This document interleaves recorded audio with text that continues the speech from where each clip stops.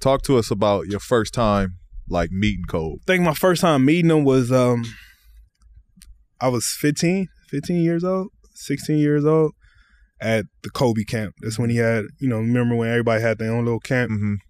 And it's been a picture that's been floating out there when we was at his camp, and I was sitting front row. Mm-hmm. And it was like, you see Clay in the second row, but we was like literally like locked in to everything he was saying. Mm-hmm. And from that moment, like being at his camp, I didn't realize he knew who I was. Mm-hmm. You know what I mean? And it started by a little conversation, do this. Next thing you know, it's, all right, I'm hooping, I'm having this open run, come to this. Next thing, it turns into like, yo, I'm in the gym, let's do this.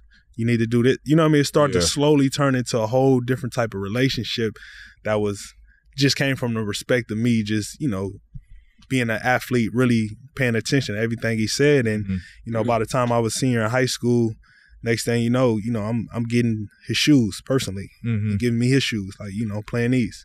Next thing you know, I'm going to SC, and it's like, yo, I'm going to sponsor y'all to wear Kobe's. Mm-hmm. You know what I mean? I remember you made the special Kobe 4s for us to wear. You know what I mean? It's like, it started from then. That's dope. Just the respect of me just paying attention to him, asking him questions, whatever I needed, he was always there, no matter what it was. You know what I mean? And it all started from high school, and it just carried on after that. Mm-hmm. Yeah, that's dope.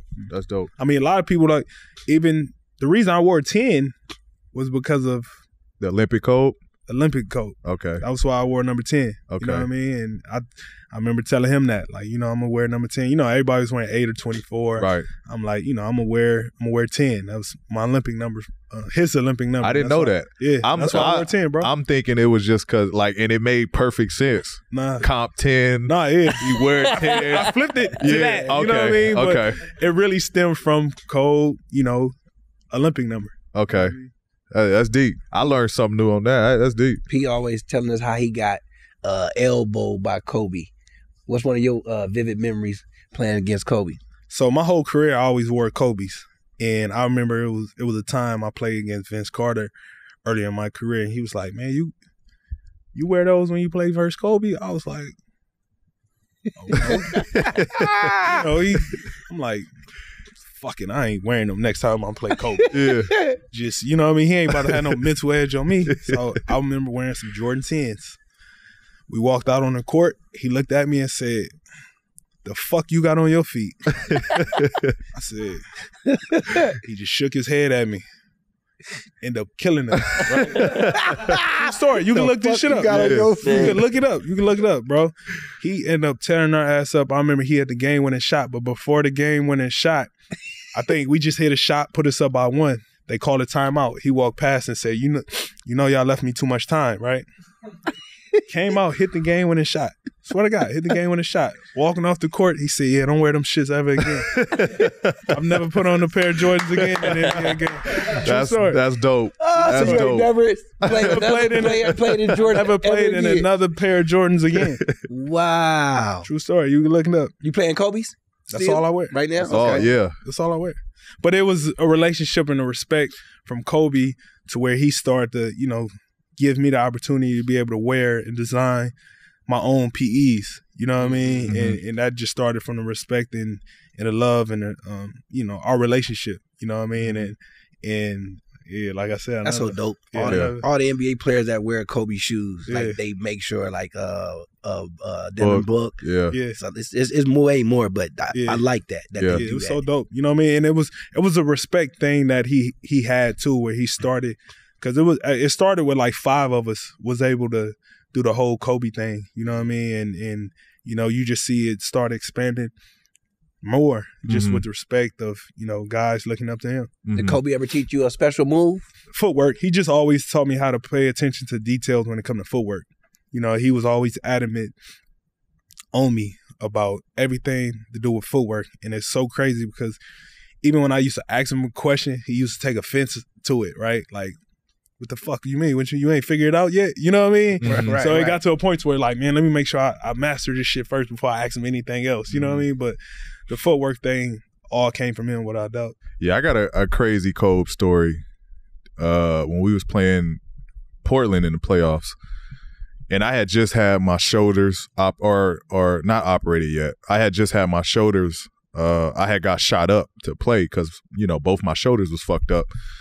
So I wasn't playing for like, you know, a week or two before the playoffs started, just to let the medicine, you know, start to work and shit like that.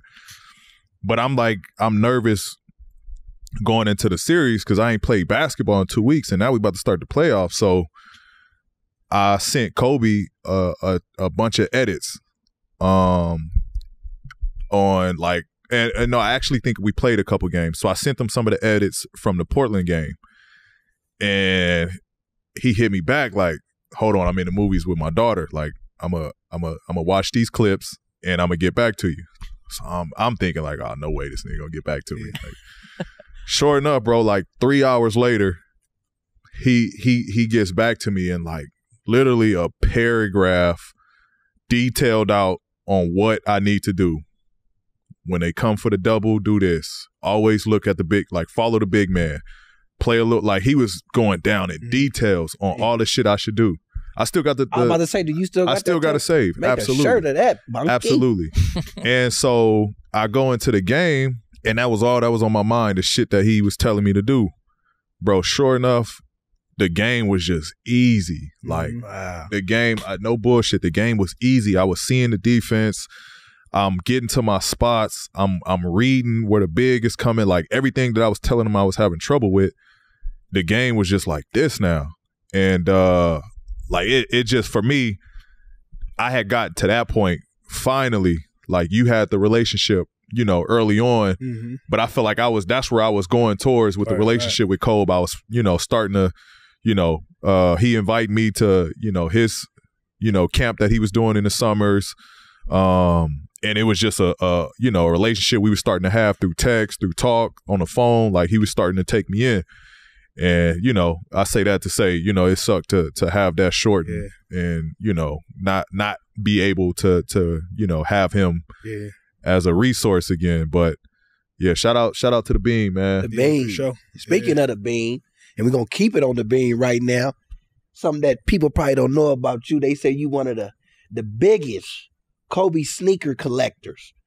That's what I want to know. I want to know if you still collecting, and who's your challenger. You know, it's crazy. It's not even a collector. It's like I am the Oh, you are Kobe brand. the God Like, now. because it's more so like no one has more Kobe's than me. I know that for a fact. At all. No question. Like, hands down. Hands down. I can assure you, nobody in the league has more Kobe's than me. Not even Can I ask how? Because it's Because you come out with some shit, and I'm like, how the where he get these? Listen, first it started like when they was able to give me my own PE and allow me to, you know, design certain PEs, like, and it just translate over to where like I had to be the first one to get these amount of Kobe's every time. I was the first one. It was the first one because people don't know. Remember the last couple of years, Kobe was always hurt, so he never could be the one to, you know, display the shoe. You know what I mean? So when the high top 9s came out, I was the first one to wear them. I was the first one. Wow, you displayed his shoe for him. I was the first one with a lot of the Kobe's because he was either hurt or, you know, they didn't make the playoffs. So I was the first ones wearing a lot of the release ones. Wow. So it kind of just started from there of just Nike just making sure I just had whatever was going to come out later down the line, I had them first. You know what I mean? And it just turned over to like, all right, how you want your colorways? You know what I mean? All right, I asked my daughters, what's your favorite cartoon? All right, make them like this. You know what I mean? And it just kept going and kept going and kept going to where it's like, you know, the last 2 years, you know how many guys and said and asked me for Kobe's? I was just about to ask you, do you give them away when you done? Like, I used to give guys, like, you know, if I'm close to you, I give you shoes and all that. But just before they had renewed the Kobe deal, I didn't know if it was ever going to come back. So I was like, nah, I'm going to stop giving them out because I used to give them out so much. Right. And I just wasn't sure the brand was going to come back. So I was just like, man, I'm going to just sit on these. But I got so many of just shoes on. Yeah. Do D-Book ever ask you about your shoes? Nah, because D-Book got his own. He got his own little connect. He got his own little colorways. He got his own. Yeah. He got his own. You know what I mean? What's your favorite? The favorite ones to hoop in. My favorite ones to hoop in. Probably the ones, the Kobe ones. Yeah, because I see you wear those a lot. Yeah, the Kobe ones is most. They're my favorite ones. The hoop band. Jackie, did you see what Meek Mill posted the other day? Nah, Dallas, I'm in playoff mode right now. I ain't got time for none of that stuff. But anyway, what did he post? He put in a crazy $10,000 entry on Steph Curry, Kyle Lowry, and LeBron using Prize Picks. That mean he watching our show. He watching our show. He trying to be like me. That's what he trying to do. But wait. People don't even know what we're talking about right now. I was like, I got to calm down. Tell them what Prize Picks is all about. Prize Picks is a daily fantasy app. You pick 2 to 6 players like the video on your screen, then pick if they will have more or less than their Prize Picks projection. You aren't competing against other people. It's just you versus the projections available. We know how much Meek won, but tell the people how much they can win. So you can win up to 25 times your money on any entry. And on top of that, all first-time users that deposit and use our promo code PODCASTP will receive a 100% instant deposit match up to $100. That means if you deposit $20, Prize Picks is going to give you $20. If you deposit $100, Prize Picks is going to give you $100. Cha-ching!